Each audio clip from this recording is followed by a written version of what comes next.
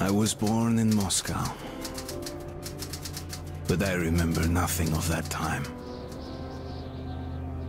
I was just an infant when the old world was destroyed in the flames of nuclear fire.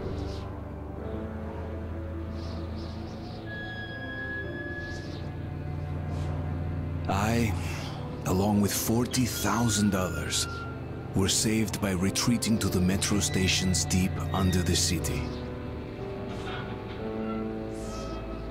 Now, 20 years have passed, and going up into the embrace of an endless winter was left to a few brave souls.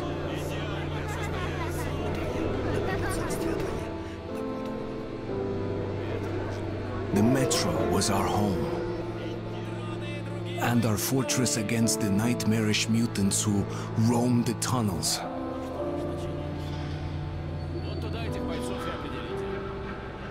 Still, we never gave up hope that we would return to the surface.